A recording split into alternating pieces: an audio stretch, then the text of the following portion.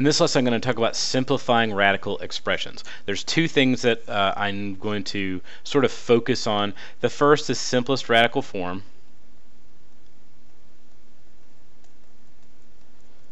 which is probably, it may have been discussed in Algebra 1 class or in geometry. It's very important to do simplest radical form just because of how important radicals are when you deal with Pythagorean theorem and such things. And the other side of it is I want to continue on, if you've seen the intro to radicals that I did, the idea that I could look at the fourth root of x, or the square root or whatever, as really just a fractional exponent. So I want to continue with that line of logic. So if you're not in on that, probably there's other videos that would serve you maybe a little bit better. So let's go on and do some.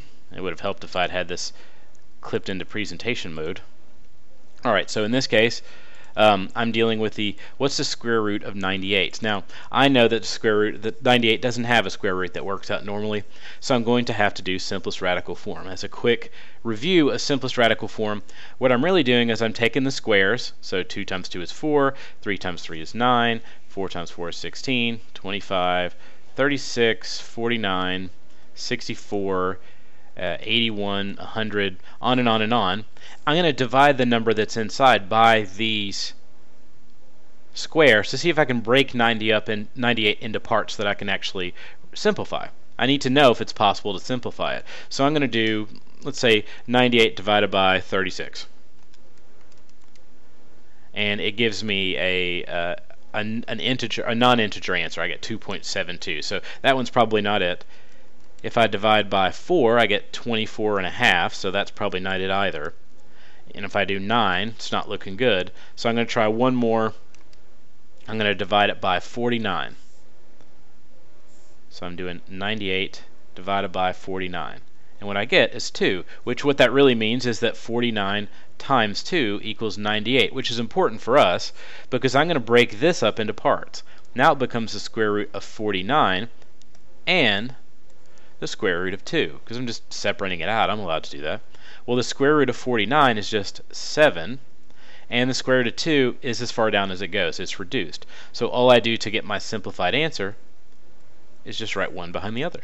So it's a little bit of trees for the forest conversation. I need to break it up and then look at parts individually as opposed to looking at this grand and huge thing that I could never do. So in this case, I'm going to probably try somewhere around 5 if it doesn't work on its own. But if you do square root of 245, it doesn't really give you what you want. I meant not divided by 5, I meant divided by 25. And if I divide 245 by 25, it doesn't work. But I know that 5 goes into it, so I'm just going to take a lark here and say, okay, what's 245 divided by 5? So what is 245 divided by 5? Well, it gives me 49. So sometimes it just works out the way that I need it to. So I'm going to break this up into the square root of 49. Always put your square first because it'll make it easier to write later. And 5. Well, square root of 49 is 7. Square root of 5 doesn't do anything, so my final answer is 7 square root 5. Not, super complicated to do. Let's look at another one. Let's change the level a little bit. Now in this case, I'm dealing with the same situation with 128. I need to break it up into parts. And I know that 16 goes into it. I'm going to try 36 just out of a whim. It doesn't work. 64 does. So 128 divided by 2 gives me 64. Sometimes dividing by the little numbers, even if they're not squares, will get you squares, so you might want to try that. So what I'm going to do is break this part up into the square root of 64 and the square root of 2. What I'm going to do with this is a little different. Now, of course, I can get down and square root of 64 is 8. The square root of 2 is the square root of 2. So I know that part of it's going to be 8 square root of 2. With this, I need to see if I can reduce the square root of p. So I'm actually going to convert it into p to the first power raised to the 1/2, because remember, there should be a 2 here. Well, when I raise the coefficient in front by an exponent. I need to multiply the exponents together because it's the little brother operation. So I end up doing 1 times 1/2. Unfortunately for me, it doesn't reduce to anything. I don't get a number over top that I actually have a mixed number. If that's the case, whatever I get here goes back under the radical sign, so I end up back where I started at the square root of p. So it doesn't actually reduce at all. What that means for my answer is I need to put it back under the radical sign. If something had come out, I'd put it out in front. That's a little bit overwhelming maybe. Let's do another one. In this case, I'm going to do 216. I'm going to divide by a bunch of stuff for a little while. Well, if I divide by 9,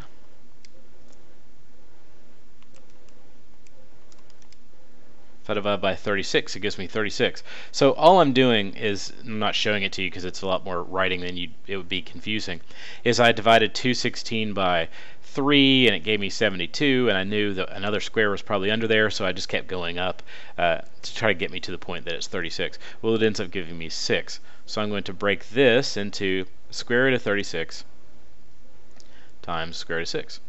For my x squared, or x squared, the square root of x squared, I'm going to, once again, I'm going to convert it into a form that I can use. So what I'm really doing is this. That's raised to the 1/2 power, and that means 2 over 2, because remember it's 2 over 1. And that ends up like canceling out, so it ends up being x to the first power. The nice thing is, since I don't have any fraction left over, that means that this number actually comes, this is how much actually comes out of the square root, which makes sense. I mean, squaring and square root are opposites. So I bring this down, I get 6. My x goes with it because it actually came out, and I end up with square root of 6. You know, a little bit of looking at each piece individually as opposed to looking at this big gigantic thing that's very overwhelming. This one's a little bit excuse me, this one's a little bit, you know, it's not super complicated. It's another square root question. It's got 125 in it, so I'm guessing that 25 goes into it, and it does. So 125 divided by 25 gives me 5, so this breaks out into square root of 25 and 5. These two, on the other hand,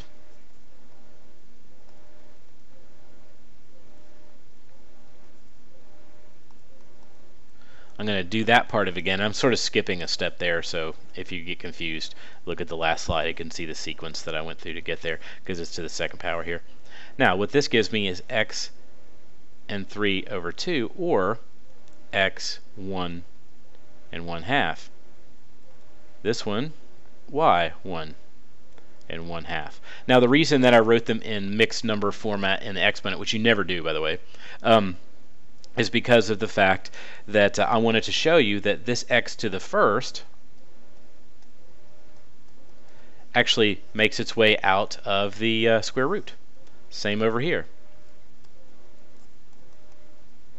These make it out. So since the square root of 25 is 5, I get the x that makes it out and the y that makes it out. What I'm left with underneath is this. See how they're fractions still? So really this just goes back to being the square root of x, and this one just goes back to being the square root of y once I pulled the x and y out. So 5x y. So it's exactly the same inside as outside, which is a little bit of a kind of a weird answer. Now if you think about it, really, the square root of 125, you do the simplest radical form and that whole thing, and then you're doing the cube, the square root of x to the third power. Well, if I pop the square out, so really if I had this,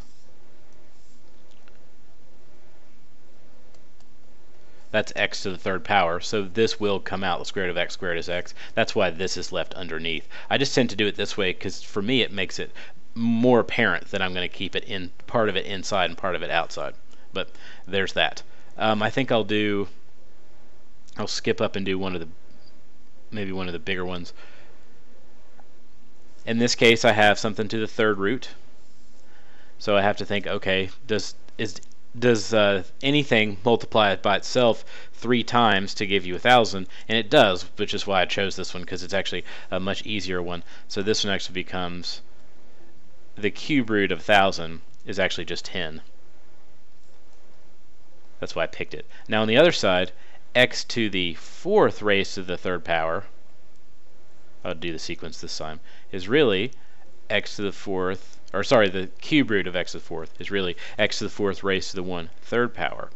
Whereas y, the cube root of y, is really y to the 1st raised to the 1/3 power. In this case, nothing really happens. You end up back where you started, so it stays underneath. On this side, however, you end up with 4 times 1/3 is 1 1/3.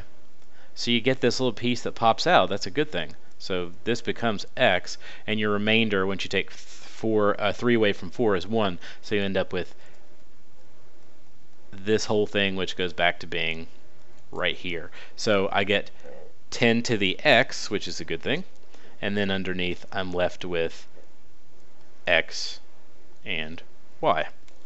See, it's a little bit of a crazy sort of setup, but if you just break it into parts and then go back and do it, you can get the correct answer. One more. I made a billion of these. Sometimes you have to do ones that have absolute value signs. That's only if you have an even numbered index. I'm just going to say this part and skip around it. If you have a odd numbered index, it's going to not have absolute values, but anything that you'd pull out in front would need to have an absolute value if it makes it out from underneath that radical sign, just so you know. One more really big one, hopefully. This is kind of like one of those crazy weird things, and it's got a number on the outside, which is something that I wanted to cover. This 7 is not inside anything, so it's actually going to stay out here where it belongs for now. And then I'm going to start looking at these things. Well, -216. I need to think, is there something I can sort of multiply and make that actually work? So I know that in 216, the thing I can multiply by itself 3 times and get it is 6.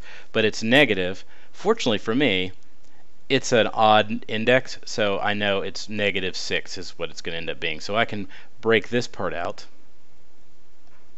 and it's going to give me -6 down here. And that's going to actually be affected by this 7 later, but not yet. We'll worry about that in a second. Now, with these, I'm dealing with a to the 8th raised to the 1/3, b to the 3rd raised to the 1/3, and c to the 5th raised to the 1/3. Now, following my stream of logic from before, this would be a to the 2 2/3. This would be b to the 1st, and this would be c to the 1 2/3. So I really have sort of a breakout moment here where I have a squared comes out, and I'm left with a to the 2nd power underneath there. On this one, I'm good. It's just b to the 1st. And here, I end up with c to the 1st. Over here, the 2 on top means I have c squared underneath the radical sign.